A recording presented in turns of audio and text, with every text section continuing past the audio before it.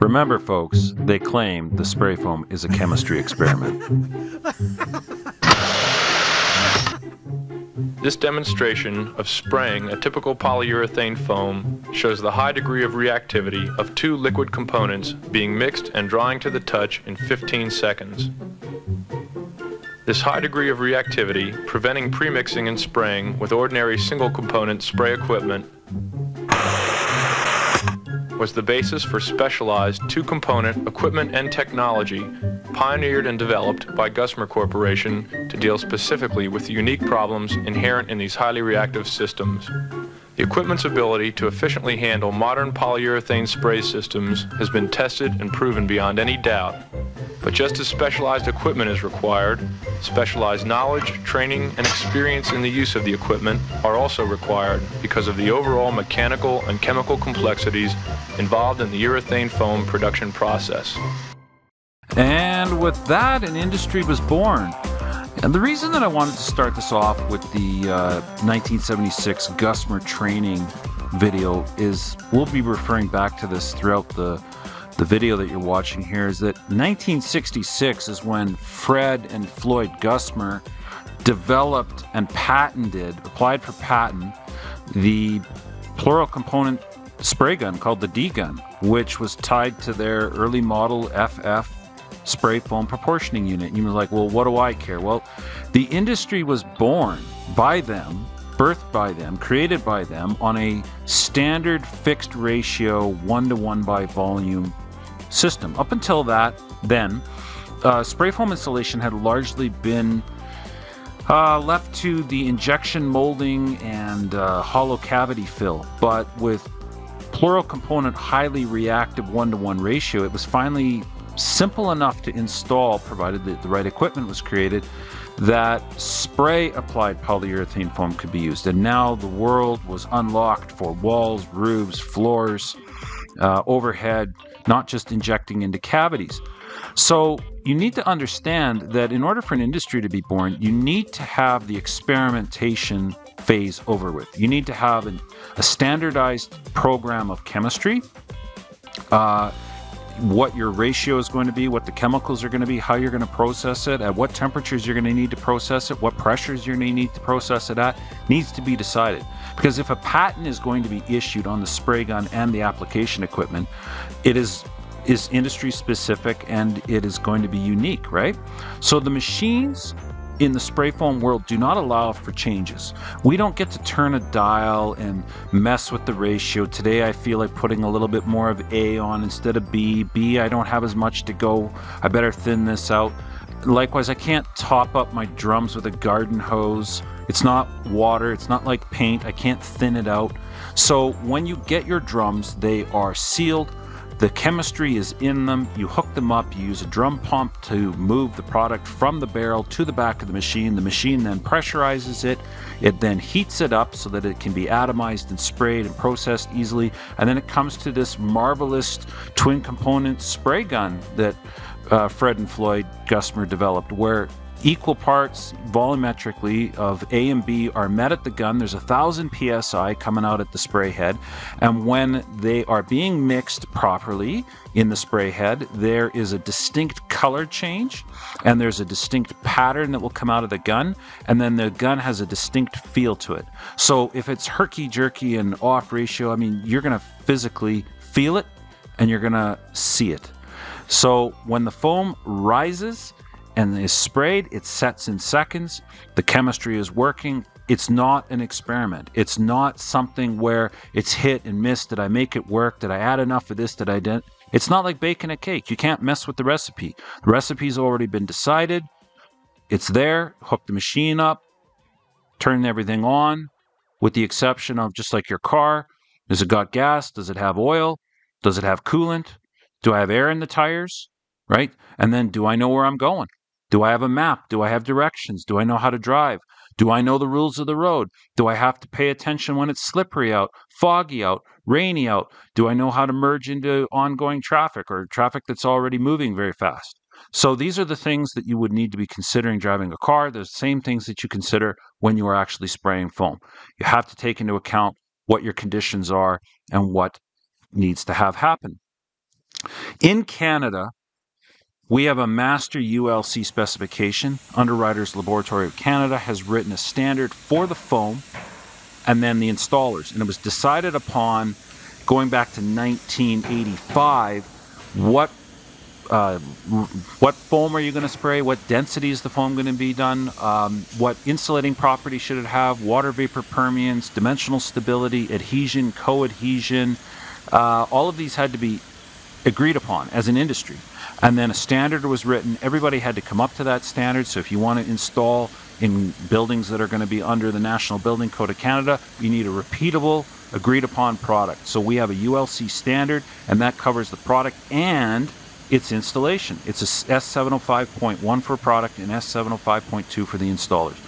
This is fixed in our building code. The Building Code of Canada, the NBC, references the ULC standard, and then the suppliers have to meet a product and be issued a number of certification for their foam supply. And then the installers are the mating of product and final installation. And we are actually technically installing and manufacturing, well, we're manufacturing on site. So is this a experiment that could go horribly wrong? No. What we are doing is, rather than the final process for installation being done in a factory, the final process for the installation is being done on site. And that is certified through CCMC. So what does that mean? It means that CCMC, Canadian Construction Materials Centre, has issued a certification number, a license number, if you will, to the manufacturer. The manufacturer then can only sell that product to a licensed, certified, trained installer, and then there's a third party that is going to audit the installers and audit and certify the manufacturers. Now, you can mess around with that program, you can falsify certain things, and you can be a crook, but the checks and balances have been placed in the industry to have a verified product and then a verified way of installing it. And we are technically manufacturers on site. And the idea is to issue a repeatable product that can be certified in building code, and warranties can be issued, and that it can be recognized as credible, so that building architects and engineers and code specifiers and even insurance and underwriting can issue an industry accreditation on this. Building codes don't allow for experimentation. Like when we got certified and set up and we got working in our jurisdiction, we went around to all of the authorities having jurisdiction, educated them on foam. Many of them didn't know anything about it. We did miniature little lunch and learns and conferences at their town halls and city halls, and brought out suppliers and showed them what the product was, got them up to speed so that when they saw it in the field, they weren't going to, put a stop work order on us. The equipment is the same as it was. It's gotten more advanced, just like a car has gotten more advanced from 1980 to 2023. But the equipment is more or less the same in what it has to achieve. The installer is nearly the same. You can talk to somebody who was spraying foam full-time in 1980, and they will understand the basic principles, 1-to-1 ratio of putting on closed cell or open cell foam insulation to somebody that's been installing in 2020 or 2023. In North America alone, Canada and the US, spray foam installation, primarily closed cell, medium density 2-pound foam, is already very close to 50 years of age. So to claim that the foam is new is wrong. To claim that it is a shifting sand of specification, certification is false. The industry has very much been locked in on open and closed cell foam for its entire existence. Building codes have been written for it. Your local county, your local state will have it written in. This is the standard to what the manufacturers produce their product to. You have a whole entire multi-billion-dollar industry on the equipment manufacturer side. For instance, Graco Manufacturing, which a lot of people know in the paint industry, they are the largest spray foam equipment supplier, hoses, guns, parts. These are all certified, well-manufactured, repeatable pieces of equipment. So I don't see how people can claim, as they do on the internet, they can try, but we debunked this with facts. I don't see how you can have a repeatable industry on the equipment side, the manufacturing side, and the building code side that is recognized by suppliers, manufacturers, lobby groups, right? Code officials, specification writers, architects, engineers. I've had architects and engineers specify closed cell foam for hospitals and commercial buildings all the time. And then insurance and underwriting. And we will get into the insurance and the underwriting because there's been a lot of claims about insurance and mortgages not being granted or honored with closed cell or open cell foam in certain situations. A lot of that is very, very false because people are making wide accusations based on rumors or specific instances of failure where something wasn't entertained and honored. So what we're going to do here today is we're going to wrap this up. I've shown you the data. It's very verifiable that this is very much a large industry that I'm a part of and speaking on behalf of. And to close out, for those of you that are interested, if you are a sprayer watching this, I will put on the last few minutes of the Gusmer training video from 1976. Some old nostalgia watching the old D-gun and the old hydraulic and air-powered proportioning units. And for those of you that came in here to find out whether or not this is something credible to be placing into your project, thank you for watching the video this far. Leave me a comment. I would love to read it. I'll respond to the ones that I can. Leave a comment. Click subscribe if you're so inclined, and we will see you on the next couple of videos as we wrap up this series on fake news. Good day.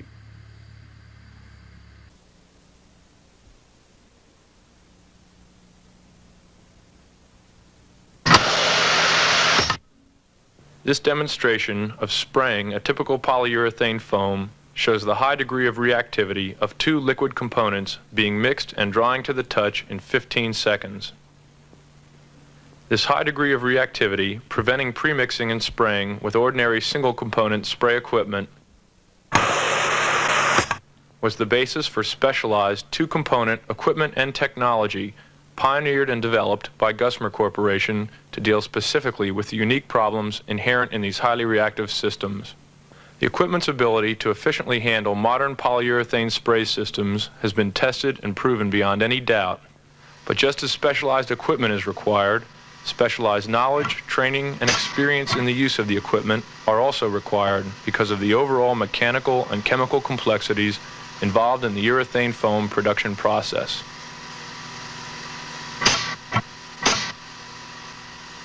Each chapter corresponding to a particular piece of your equipment. Now let's look at how urethane foam is produced in the spray process and some of the properties which characterize a quality product. The reactive material sprayed from the gun is a completely mixed combination of two liquids which must be continuously supplied to the gun at an exact ratio. The term ratio describes the relative volumes of polymeric isocyanate and polyol-based resin, usually referred to simply as A and B components, which must be mixed together in order to obtain the specific foam properties the chemical system is formulated to produce. In slow motion, notice that the mixed materials immediately begin chemical reaction.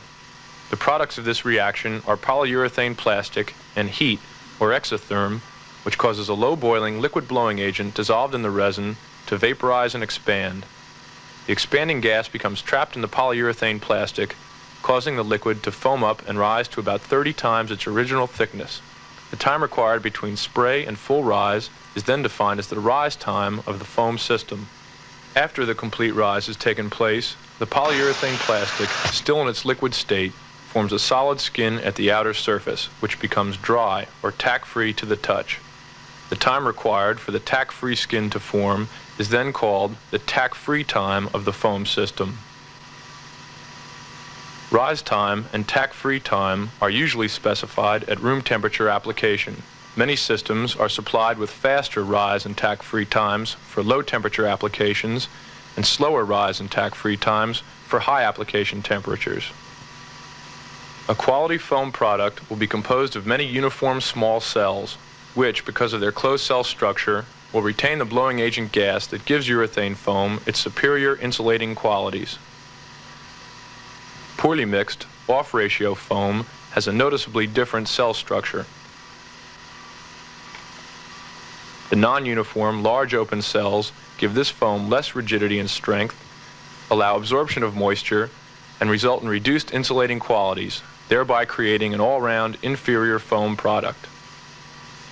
Foam density, which describes how much a cubic foot of foam would weigh, is a method used to describe different types of foam systems. 2 pounds per cubic foot foam, or simply 2-pound density foam, has been the most widely used foam to date, primarily as an insulating material. Half-pound density foam is ideal for use as a packaging material because of its lightweight and flexible strength characteristics. Higher density foams, such as 5-pound density, are used where greater strength requirements must be met.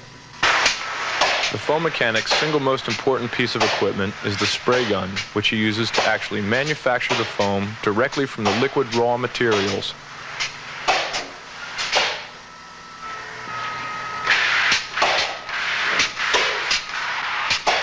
As stated earlier, it is a 2-component spray gun, the 2 liquid components being separately supplied to the gun, where material flow, mix, and spray can be started and stopped by actuation of the trigger.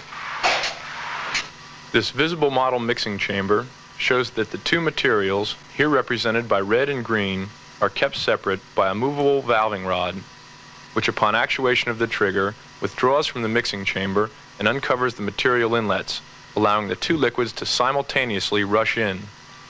The injection force of the liquids as they enter the mixing chamber from opposite but slightly offset injection slots causes a combination of impingement and rotary motion of the liquids within the mixing chamber.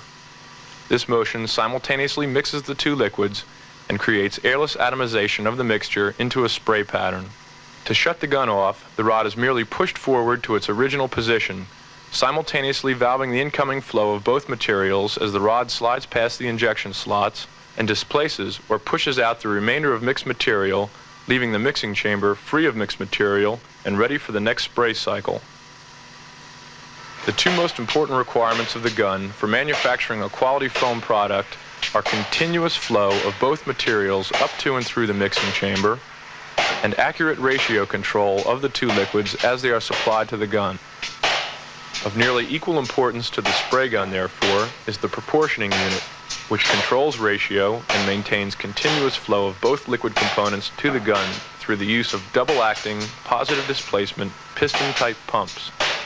The name double-acting means that pumping action is achieved on both the upstroke and the downstroke, so that only 1 pump is required for continuous flow of each liquid. Positive displacement refers to each pump's ability to pump forward a predetermined fixed volume of fluid on each stroke. The coordinated action of 2 positive displacement pumps by a common drive system establishes accurate proportioning of the materials at the fixed volume ratio required by the chemical formulation. Since these are very specialized, reactive materials, certain precautions must be taken in every phase of material storage, handling, and use.